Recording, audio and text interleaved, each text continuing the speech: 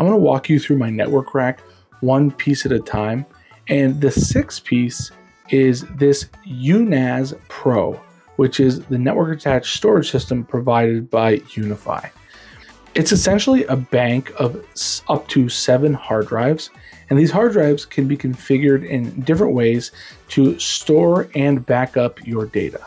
It's got a 10 gigabit SFP connection to my network, meaning data storage speeds and transfer speeds should be pretty high. You can see that I'm only using 4 of the 7 drive slots, but I'm planning to transfer all of my data over from different NASs to this one, and then I'll use all of the drive slots once that process is complete. This device is a 2U device, meaning it takes up 2 rack units, and that meant that these dev mounts wouldn't actually work with it the way they're configured normally, so I had to modify a couple of them so that I could hold this device in, taking up 2Us in my network rack. When you first set it up, it's going to ask you what kind of backup you want to do, and I chose RAID 5. But once you have that all set up, you can create some shared drives, and then you can map them as network locations on your PC or your Apple computer.